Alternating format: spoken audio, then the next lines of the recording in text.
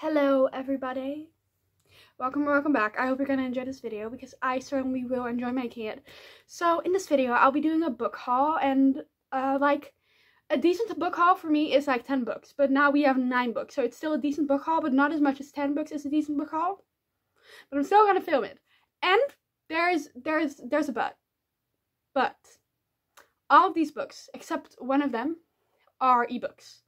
So I'll only be showing pictures and not the physical books because I do not own the physical book just yet because I ordered it on Amazon. So I'm just going to show all the books and pictures, and I hope you're excited. So in total, these probably cost me around like 50 euros, I think. And that sounds like a lot, but I bought 9 books for 50 euros. Most of them cost like 5 euros or a little more, a little less. So that rounds up to 39 euros and 90 cents for the ebooks, for 8 ebooks, and then 11 euros and 30 cents for the physical book. So that is around 50 euros.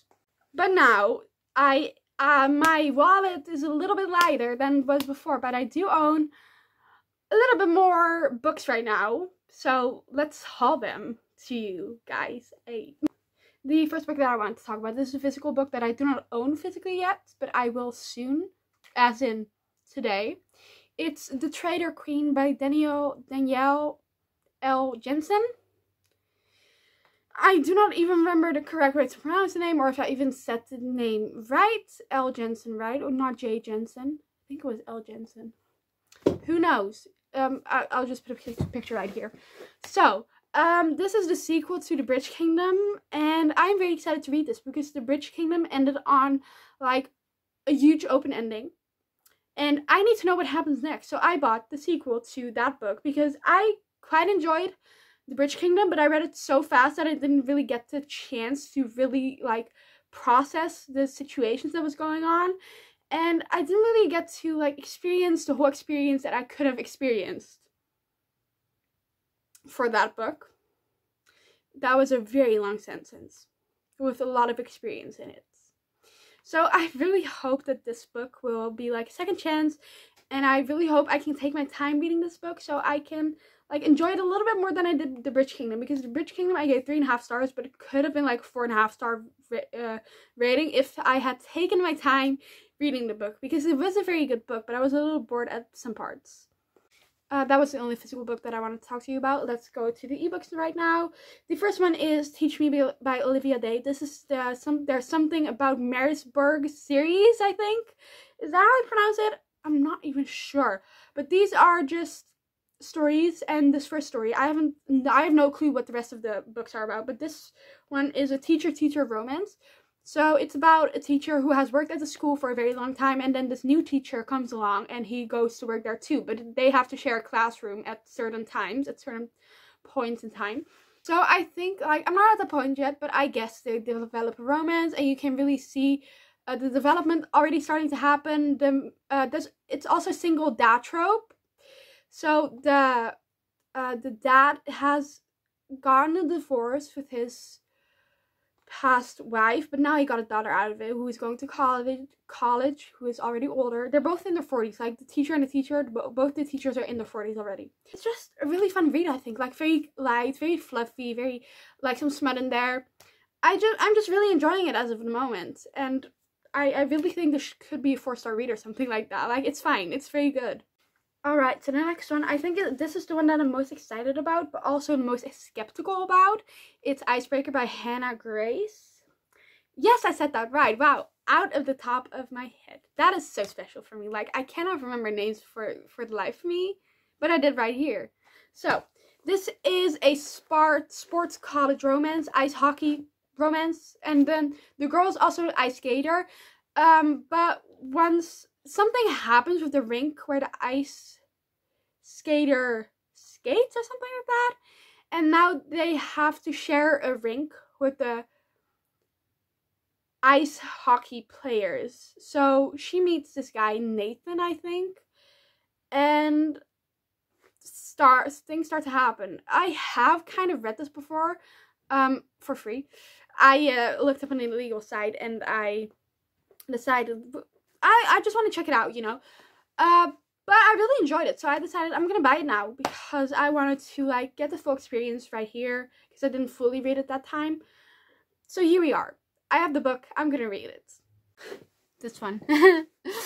Should I have bought it? I'm not even sure, but it was cheap. It was like €6, I think. So this is Astrid Parker Doesn't Fail by Ashley Herring Blake.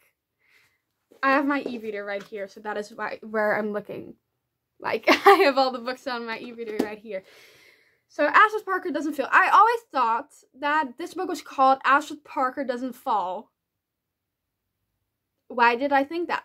It obviously states that it says Phil. But I always thought it said fall, but it's Phil. I'm not sure what this is about, but I do know that the previous book in the series that I read, I didn't really enjoy. Like, the writing style wasn't my thing, I think. I enjoyed it enough, but it wasn't like, it was my type of book because I really enjoyed all of the aspects except for the writing. And that's like an important aspect of the story, but I'm not sure what bothered me as so much as writing style wise.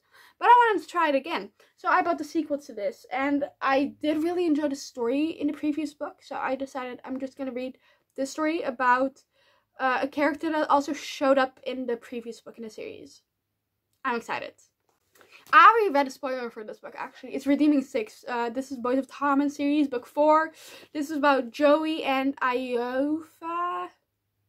I do not even know how to pronounce that name. Like, it's set in Ireland. Ireland? And I do not know how to pronounce the name. But it's written like this. So I hope that helped. But this is the second book in the Joey and that girl series. And there were previous Binding 13 and Keeping 13. Those were like my favorite books of December. Like I gave Binding 13 5 stars. And now we have already read Keeping 6 or Saving 6. I've read Saving 6 already and now it's Redeeming 6. And this is supposed to be heavy compared to the previous books in the series. And that is saying something because I thought that the previous books in this series were already pretty dang heavy. But that is apparently nothing compared to what this book is going to be, says the author. So, who's scared? I am, but I'm also excited. Okay, this is a long name. I need to prepare myself.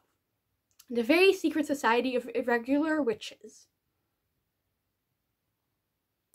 Okay, so this is what I heard about it, right? So I heard this story is about a witch.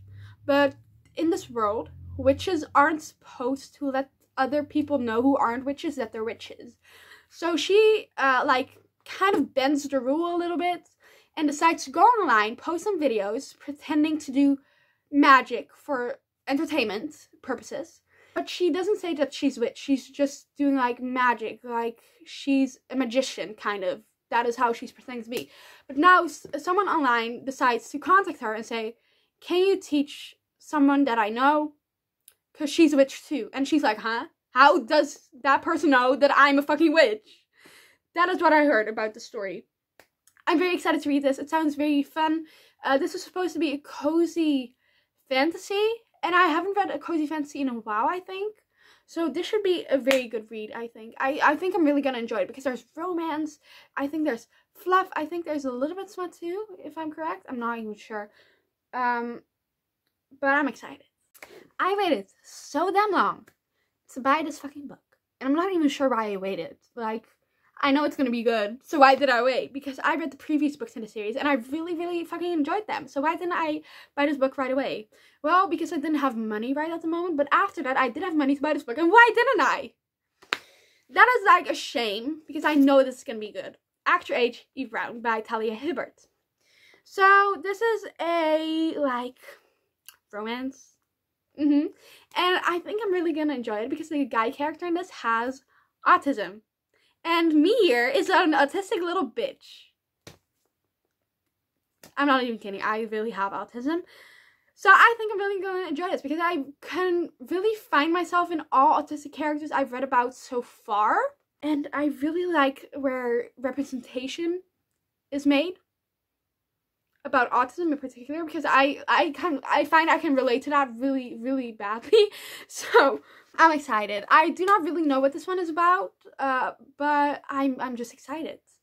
Also, fun fact, I actually wrote in my reading journal. Like, I have hobbies all of the time. Like, I have a hobby for a month, then I quit, and I never pick it up again. So I had this hobby with doing a reading journal. I should pick it up again because it was, like, kind of fun. But I made a goal for myself that I should finish the Brown Sisters trilogy. They're all separate books in the same series. You can read them separately, but I would recommend to read them in order. But I decided I'm gonna finish that series, and this is the end of that series when I finish this book. So that's gonna be exciting, but also sad, because I want more of this content of these sisters. It's so fun. Next book is actually one that isn't very popular, I think. Not sure. Like, I haven't heard of it before, but I heard a YouTuber, a booktuber in particular, talking about it. So I wanted to buy it and try it out. So it's A Curious Beginning by Deanna Raybourn. Sorry if I mispronounced it, but Katie was talking about this series a lot and was saying that it's amazing.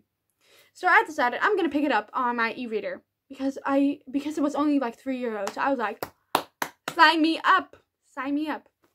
I bought it. I have it. I own it. This is gonna be fun because it's historical fantasy with like a sprinkle of some situationship going on, I think. So I think it should be really good. I think I'm gonna really enjoy it, but we'll see. I'm not even sure I can show you this cover. It's Losers Part 2 of a duet. So this is the last book in the series. Do YouTube guidelines allow this? I'm not even sure. But this is Part 2 of a duet, and I read Part 1 and I really enjoyed that, which I did not expect. It was just a lot of smut, but there was plot too, and I really enjoyed that. I'm not going to talk too much about it because I honestly do not want to know too much about it. Don't want to know too much about it too. But I really enjoyed Losers Part 1. So I really want to read Losers Part 2, which I own right this moment. So I think I'm going to get to this soon. What I am scared about is that this is going to be too long. Because the previous books was just enough. And if it had been any longer, I wouldn't have enjoyed it as much as I did. But if this book is too long, because it has already I've already been there, done that. So I'm not sure if I will really enjoy this, but I'm still excited. What I actually mean by that is that it gets tiring, the same thing happening over and over again. And I do not want that to happen with this book. So I hope some new elements will introduce itself into this book. And not just the smut and the same storyline, the same plot line. That is what I meant. Oh. That was all the books already. I really hope you enjoyed this video. That was fast. That was really fast. I really hope you enjoyed this video. I hope you enjoyed this book haul overall. Hope you maybe got some recommendations out of this. And I hope I'm going to see you again in one of my other videos. So all I have to say for now is goodbye and see you later. So bye-bye.